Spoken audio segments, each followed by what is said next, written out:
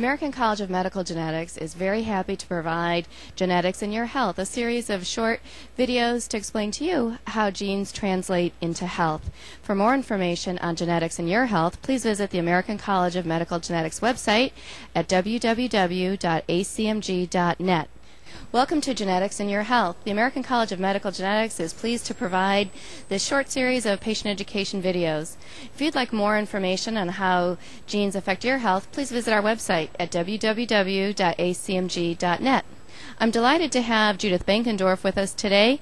Judith is a board-certified genetic counselor and special assistant to the director of the American College of Medical Genetics. Welcome, Judith. Thank you, Kathy. It's a pleasure to talk to you.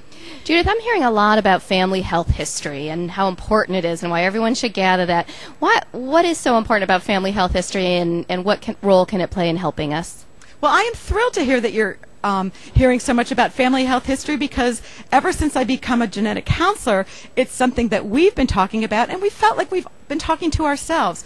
5 years ago, however, the Surgeon General of the United States discovered that family health history was indeed something that should be promulgated as a public health issue. You know, we talk about integrating genetics into healthcare and translating genes into health, and that's great, but most people don't understand that you cannot do that in isolation. You really have to do it in the context of family history. Genetics is a kind of healthcare that is, although we talk about personalized medicine and individual healthcare, it is practiced in the context of the family. And I think there are many, many people who are pet owners and have had the opportunity to buy their pet from a breeder, and they may have a pedigree from their pet that goes back many, many generations. Yet how many people can really go back in their family tree 3 generations? Their parents, their grandparents, and maybe their grandparents, and really know health histories, causes of death, age at death. And you know, there's so many cultural taboos. We talk about cancers, tumors, female problems. We need details about this information. It needs to be conveyed to family members, and that's not easy to do. How about if somebody wants to get the conversation started? How can you start asking your family members about this and putting together the very important family health history? Think about, how does your family communicate? Does your family communicate by email? Does your family get together often? You know, starting the conversation is often the hardest thing. But think about your older relatives, because they're not going to be around forever, but yet they often have this information in their heads. And the last thing you want them to do is go to the grave with this information not written down. And in a society where families are so much more mobile and don't all live in the same city, many times we don't know the details of people's health care. So what you want to do is you want to begin writing down, even on a simple piece of paper, information, for example, about your grandparents. Are they still living? If not, how old were they when they died? And you go through your family of all the relatives who are deceased, their age at death, their cause of death, and then to your living relatives and your close relatives.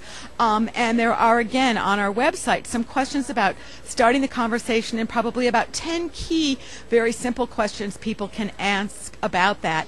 And then find somebody in the family who is willing to record all that information, keep all that information, keep adding to it, because it's a living document. It's not something that you just do once. It's something that gets updated every few years for the family. One of the things that we often hear about is discrimination, privacy issues with genetic testing. Tell me what's going on in that area to protect people and the public. Well, it's also a very exciting time for families affected with genetic disorders and individuals at risk. For over 10 years now, we've been trying to get legislation passed to protect genetic information in the health insurance and the employment arenas. And I'm very happy to say that after over 10 years of trying, President Bush in May of 2008 signed a bill many know as GINA, which is the Genetic Information Non-Discrimination Act.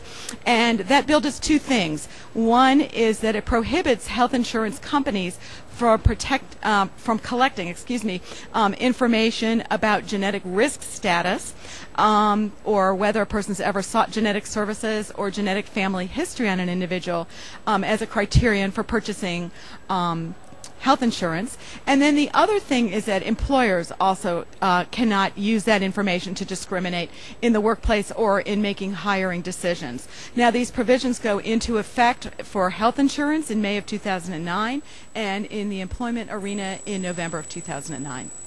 Judith, this has been extremely informative. I'd like to thank you for taking the time today. Thank you so much for having me. It's been a pleasure talking to you. For more information on genetics in your health, please visit the American College of Medical Genetics website at www.acmg.net.